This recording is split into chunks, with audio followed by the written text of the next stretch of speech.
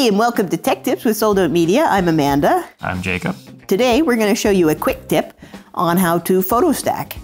That's when you have multiple photos with different sharpness in each photo, and you actually want to bring out different layers of sharpness. So for example, if I have a rock we're going to do here that's in focus, we want the background and the foreground in focus too. Yeah, in the same picture. Yeah. Now, normally, in the old days, this would take me days to do because you'd have to sort of map out on each picture what needed to be taken away. So now in Photoshop 2021, they actually have an update that lets you do that really fast. No, an auto. An auto. Mm-hmm. Let's do it. All right, so we go into Photoshop, we open up a new thing, we go File, we go Scripts, load files into stack. Then we push Browse, and then we pick a few. The last 26 to 29, I believe, is a rock. Open. Do not forget to push Auto Align Source. Yeah, there's two things down here, Auto Align Source and Create Smart Object after loading in layers. You don't necessarily have to do that second one, but the aligning one is because if you bump the camera in one of the shots, or push the button too hard the second time. Yeah, exactly. Then maybe the edges don't line up quite right as it's trying to align the object. This will make it so much easier for you. Right. You will have to crop afterwards though, maybe, if your pictures weren't perfect. But if you had a tripod, it's not much. If you have a remote on a tripod, then you probably will never have that problem. True. All right, so now it's bringing all the pictures in. And we're just going to touch the little eyeball. You can see our pictures down here on the right-hand side. All right. As you touch the eyeball, you can see now the foreground's in focus. Now the medium foreground. Medium foreground. The rock. The background. Oh, the background. Show us where the rock is. There's the rock in focus. All right, so we select all of these. Select. And then we scroll all the way up to Edit. Edit. And Auto Blend Layers. Auto Blend Layers. There we go. And we're going to run a stack and then push OK. And then we wait for a few seconds. And a few more seconds. It's not even enough time for you to go and get a cup of coffee. No. No. All right, so it's telling us that the edges aren't quite lining up okay, basically here. Yeah, so we say OK. There we go. So now it's that simple. It's being created. Yeah. If we just sort of look in here now, we can see that the foreground's in focus, and the rock is in focus, and the trees are in focus. Yeah. Now, if we go over here and unselect the image that it created for us, there, you can actually start to see where the software cut away the areas that needed to be mapped over each other, layered over each other, so to speak. This process would have taken forever to do manually. Yes. Now, the lines aren't even straight, so you have to go. Yeah, exactly. Around. Now we're going to show you an even more difficult one to do. That was a pretty easy one. Yeah. But let's go up to the top. You can. Oh yeah, okay. We're not going to save it. Go up to the top and File. Script into stack. Load script into stacks. Browse. Files. Now we're going to do the top one, and this one is actually some photos we did here just last week. And it's of these ice crystals. So really kind of a macro-y sort of shot here. Make sure we attempt to align it. Align it.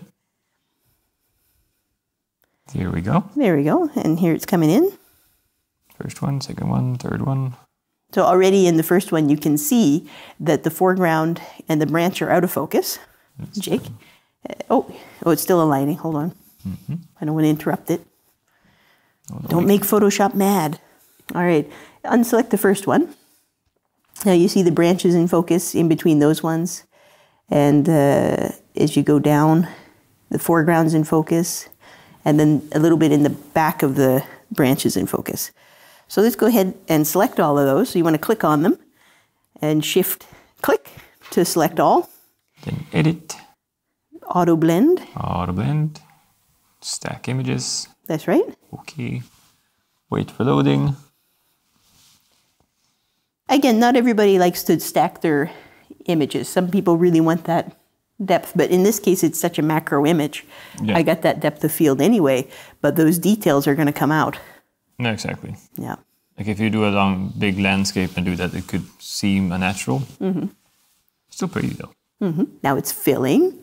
These are all things that you would have to do manually before. Yes. But Photoshop 2021's got you covered. All right, so there you go. You can see the branches in focus, the foreground's in focus, and the crystals in the background are in focus, and it's excellent and sharp. So it's that simple how to do a photo stack. You can see now on the top where it looks like there's some white fuzzy lines.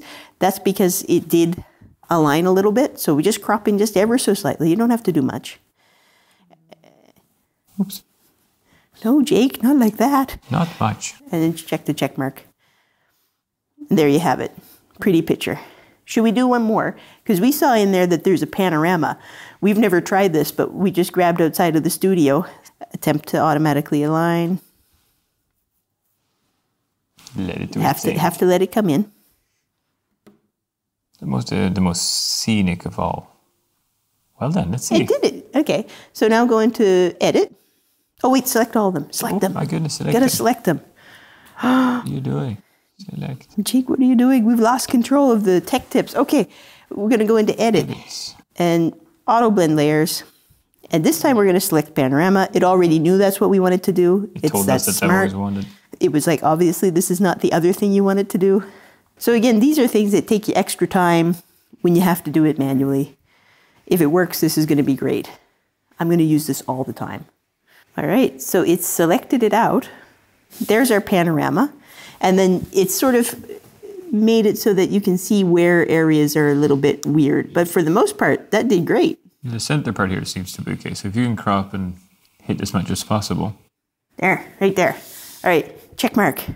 Check it. Check that out. Now zoom in. See, it did work. Ah, other way. Look at that. Pan across, pan across. Other way, other way. You're waving that way. I was waving both ways, see? So there's a little bit of noise up in the top there. You can kind of correct that. Gee, that worked out great. That's actually surprisingly well. All right, guys. So that's it. Photo stacking and panorama. Quick tips from Tech Tips. I guess from us. Right. I hope you guys have a great day. Like and subscribe. Yeah. And stay tuned for more great tips. All right. Until next time. Take care.